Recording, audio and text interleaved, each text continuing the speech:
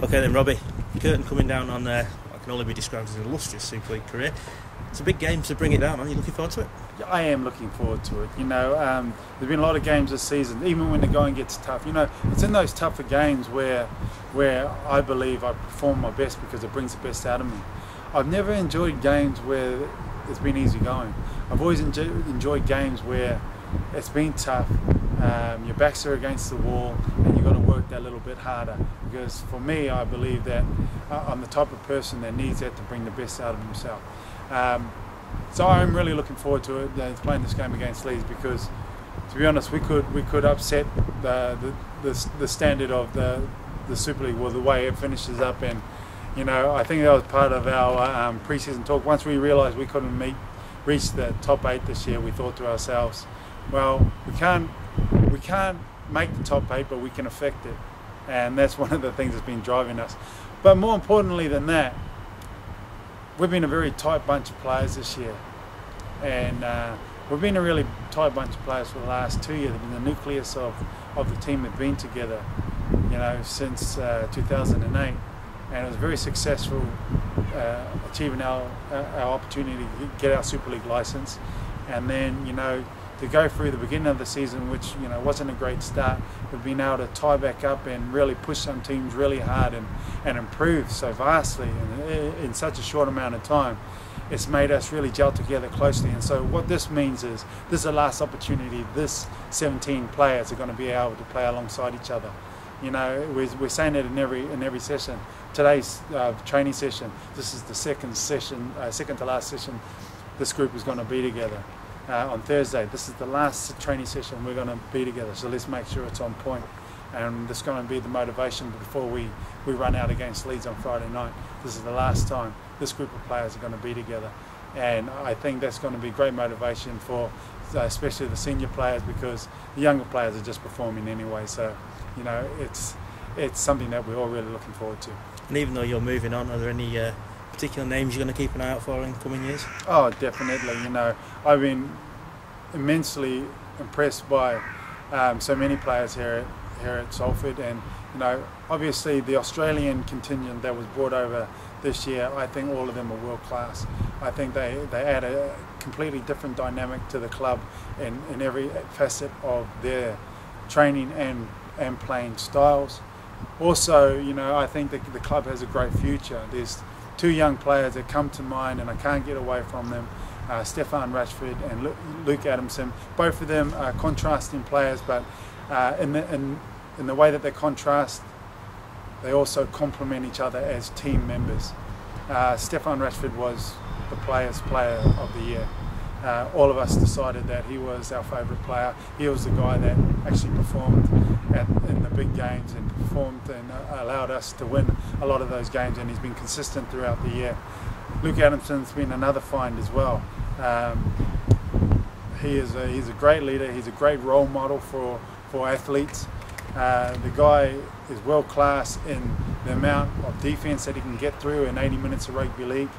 His statistics are absolutely phenomenal, and for a guy so young, he's not going to reach his peak for another 6-7 years. So if this is what he's delivering at this time in his career, the future can only be great. And looking slightly wider, what are the best memories you're going to actually take away from your time here in Super League? Not just in Salford, but you've had a fair few years, haven't you, Rob? To be fair, you've seen it all. Yeah. I mean, I've got a lot of really fond memories. I mean, if I look across my career as a whole, the 1996 Challenge Cup Grand Final for me, Challenge Cup Final, I always get into trouble with the Grand Final. But the Challenge Cup Final for me was something very special. I made my name that day. Getting the opportunity off the back end of my teammates' good hard work to get over that try line 3 times, leaves the fondest memories. And the third try especially, because where I scored the try, that was the end where all the supporters, our club supporters, were, and I got up and they were just going mad and all that. It made me feel like a rock star.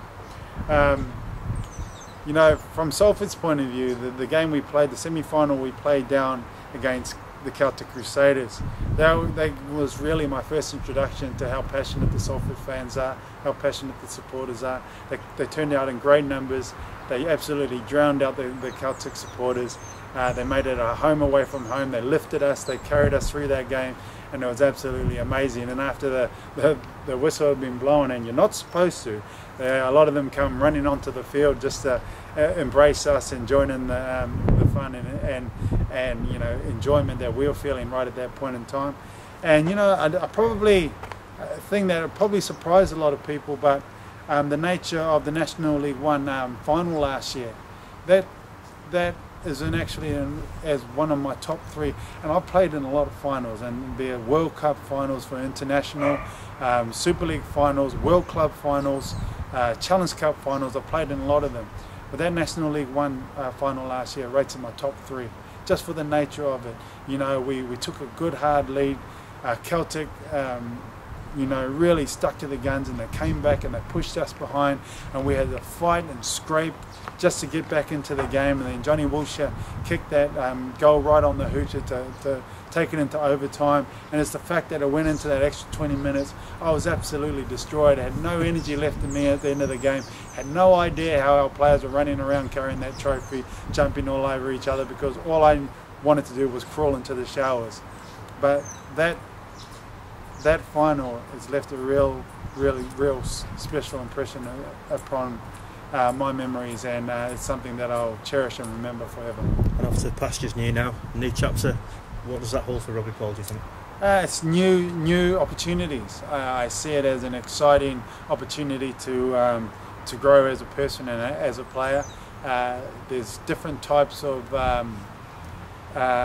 skills that are going to be called upon. You know, I really am more than ever, and I was at this club, but I really am going to probably be the senior most player, because contrary to a lot of people's thoughts, I'm actually not the oldest player at Salford at this point in time.